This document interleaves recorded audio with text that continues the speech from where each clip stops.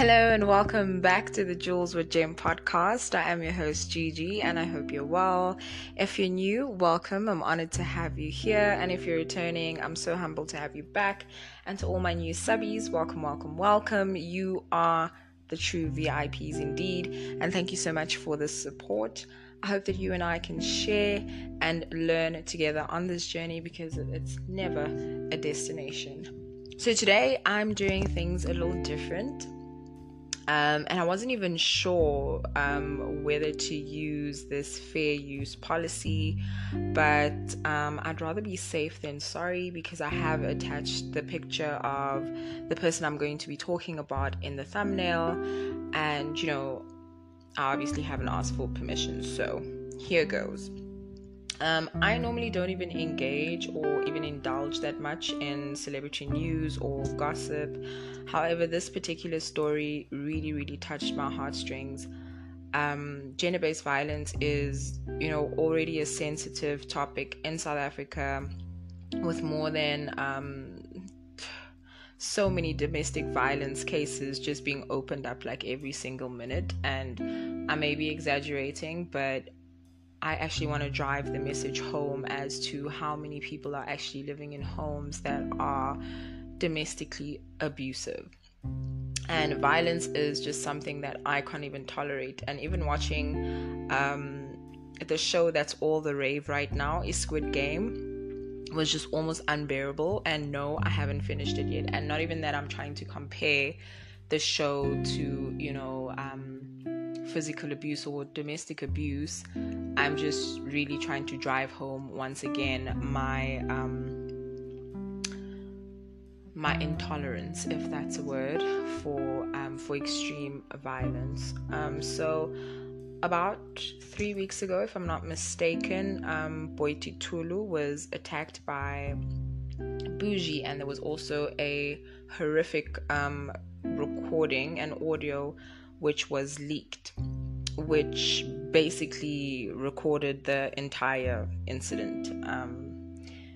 I think one could even say like the crux of, the incident. Now, if I remember correctly, at some point we did have Venus in Scorpio a couple of weeks ago that was transiting. Yeah, I think Venus was in Scorpio at the time a couple of weeks ago, and we were also going through Mercury retrograde as well. And I talked about Mercury retrograde quite briefly in the Mercury video, where I was explaining that it's just a time when we need to, reflect and pause and really just consider the decisions that we've made up until that point. And also it can indicate a time of endings and a time where there's a whole lot of disruptions. Like, for example, you could have issues traveling, you could have issues with communication, like maybe your phone stops working, laptop breaks down, etc. So it's really just a time to just usa and be in a meditative space mentally, if that makes sense. And Venus being in Scorpio also is just, it really just alludes to really intense feelings, extreme jealousy, and honestly I can just describe it as just behavior that is just beyond the norm. It's not really common. Like, somebody who would really be affected by a Venus in Scorpio transit would make somebody like really obsessed with either their partner or whatever it is that they deem is Venusian. So it doesn't even have to be a person. It could even be their work. It could even be it could be anything really that they could be obsessed with at that point in time. But it's definitely behavior that is unusual, that the person wouldn't normally exhibit, because remember, transits are there to sort of influence in a particular way. So Venus being in Scorpio is definitely gonna influence like some really weird, intense, deep feelings of extremes. So you either love and hate at the same time, and it's really just an energy that is uncontrollable for the most part. Venus in Scorpio is very I'll definitely do a video about that. That's definitely coming in future videos. So like I said, the behavior is just abnormal, and Scorpio also represents taboos, which I will also talk about later in this video in relation to this topic. And the reason why I'm even saying a taboo is because, I mean, it's not really something that we usually, it's unheard of for, a gay guy to be assaulting a woman. Like, I don't know if that is something that is happening out there in the world, but this is definitely a first for me. And, especially on such a broad scale, like on a public, gosh, I'm even feeling heavy just talking about it. But it just brings a whole another meaning to gender-based violence, because usually gay people are considered quite feminine, and or they exhibit quite feminine energy, or they have a lot of feminine qualities. So the way that this assault may have happened could have been due to this as well. Of course, I was not there, so I don't know the full details. So to be honest, it was really hard to get the exact date of the day that the incident actually took place. However, I did manage to find the transits that Boiti was going through, which I found to be pretty interesting. I'm also not sure of her birth time. However, I still went ahead and snooped, and I was like, I'd like to share with everyone what I found. So I found Uranus square ascendant, Saturn conjunct her ascendant as well, Saturn square her MC, which is also known as the 10th house, Sun square Uranus, and Mars square Uranus. So the first thing that really jumped out to me was Sun square Uranus and her Uranus squaring her ascendant. So Sun is of course our vitality. I have explained this in my Sun video. Be sure to check that out if you want to know more about the Sun. Actually, all of the planets. I've actually done all of the planets. So any planet that I'm actually bringing up here, you're more than welcome to go check it out. I've done videos on the planets for a deeper understanding of what it is that they mean in your chart and how they influence you and in which ways. So the Sun is of course our vitality, where we shine, and how we shine is of course determined by the house it's in, and where we shine is determined by the house it's in, and how is determined by the sign. So Boiti, is a Taurus, so she shines, or she best expresses her vitality when she's indulging in sensual activities, or when she's being feminine, or when she's indulging in things that bring her pleasure, which is pretty much seen in her lifestyle, and it just makes total sense. And then Uranus is that planet in our charts that represents sudden changes, surprises, how we like to shock people, where we are considered weird, or kind of offbeat, surprises, like I said. And this could be bad or good. I think it just depends on the individual's perspective, on how they would perceive anything that's happening to them or happened to them. A square is an aspect, and a square is perceived as being a negative aspect simply because it represents conflicts or challenges. So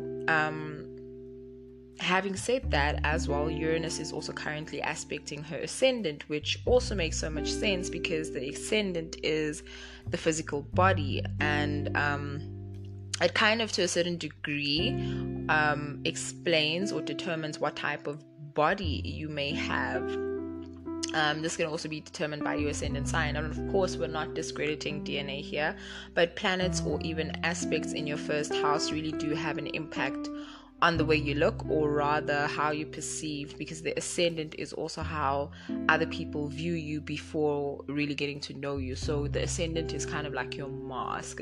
It also represents like your physical body, how you can do the things you do, your weight structure, because like I said, the signs and the sign that your ascendant is in really is one of the most important parts of the birth chart, especially when analyzing the birth chart, because that tells us it tells us the order rather of how your chart is going to go and what your 12th house sign is going to be. So it's one of those planets that's like really important. Actually, now that I'm thinking about it, one of my good friends, Vanessa, I call her Van because, you know, me and nicknames, gosh. But anyway, one day we were talking about her weight loss journey, and you know, I was so excited for her. I was like, oh my gosh, that's amazing, you look amazing, and you look like you're feeling amazing, and that's even better.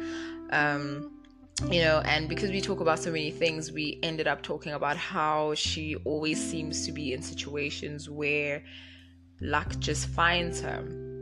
And I ended up saying, oh my gosh, like, are you sure you don't have Jupiter in your first house? I think I just put it out like that. Because I was just like, I just couldn't believe it. Like, sometimes when I'm listening to her, I literally feel like her life is an entire movie. And I'm just like in so much awe.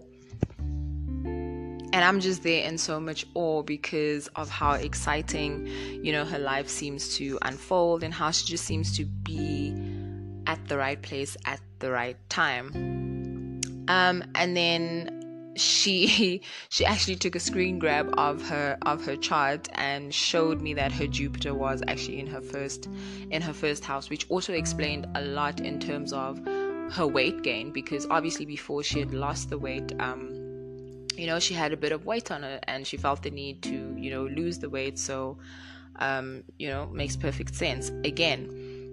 So Uranus squaring Boiti's ascendant could mean that she was going to experience something that was going to suddenly alter her, because Uranus is about sudden changes, and of course, you know, alterations are changes. So she would experience changes to her physical appearance or her physical body, and that it would be unpleasant to some extent because of the aspect. The aspect is a square, so you know, there would definitely be some change to her physicality in some way, shape, or form. The other aspect that also jumped out to me was Mars square Uranus, and I'm actually so shocked at the amount of Uranus energy that's actually present here. It just means that Boiti is going to go through a lot of changes. Some of the changes might be really shocking to people. She might even change, you know, her fashion, her style, the way she represents herself, the way she comes across to people is really going to change. But the nice part about it is that she's not going to be really doing it for people. It's going to be more about how she feels about herself, and you know, how comfortable she is in her own skin, and really allowing herself to, you know, sometimes just push the boundaries of it, because, you know, Uranus is that energy that pushes the boundaries. Like I said, it shocks, it you know, it's weird, it's eccentric, it's different. So I'm really excited for her, and also just to see her growth as well. But anyway, enough about that. So Mars is the planet of aggression and violence and action. And imagine this meeting up with Uranus in a square. And like, I can already imagine what you guys are probably thinking I'm going to say. You already know what I'm going to say. And yes, it's a sudden violent, because Mars represents violence. Again, it's also the co-ruler of Pluto. So, you know, Pluto is also known for being a bit violent. So it's like violent action towards her in some way, shape, or form, and going to be very sudden. It's going to be something that's going to be very shocking, that was totally unexpected. Again, Uranus energy coming out to play here. And so she's going to experience a sudden, which is a Uranus theme, violent, which is a Mars theme, action, which is also a Mars theme, towards her physical appearance being the ascendant. So we also have Saturn, which is currently transiting her first house, and that just basically means a major life event is about to happen in her life, or has happened. Whether that be good or bad just depends on the aspects, and of course how she would perceive it at the end of the day, because we still have free will. So how we perceive certain things that happen to us is definitely dependent on how we are doing, mentally. And then, because also Saturn is the planet of time, karma, and patience, and also understanding, an overall understanding of oneself. So this is definitely exciting for us, as fans, to see her actually getting to a place where she can be comfortable in her own skin, and really just accept things as they are, because there's a lot of wisdom to be gained here. So I hope she really goes through the positive parts of it, and really takes the positives out of it, and learns the lesson, and just keeps it moving.